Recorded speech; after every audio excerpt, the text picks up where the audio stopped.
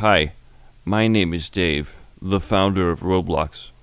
Our story begins in 1989 with the most awful incident of my life. I was working at my father's construction company operating a crane, lifting large storage containers at an industrial complex in Texas. I was an excellent worker until one day I lost control of a big red container filled with anvils and construction steel.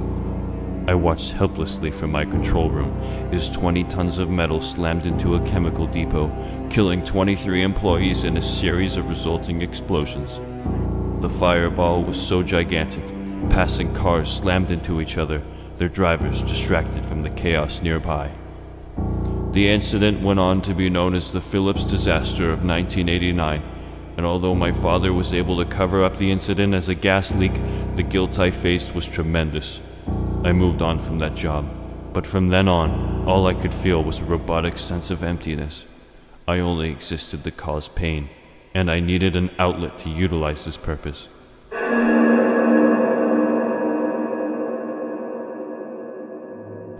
Thus, Roblox was created. I established a cult following and went from Dave to Builder Man. I was the prophet of a growing community. I gifted my followers with luxurious items, indulgences, anything they desired. I had it, and all they had to do was pay for it.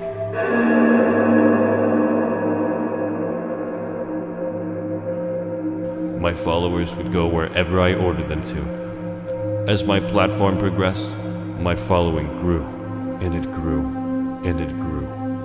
Millions of young, impressionable minds were in my hands, and I molded them to worship me. Now I sit atop my throne as the god of an army, and it all started with a big red box. Roblox, powering imagination.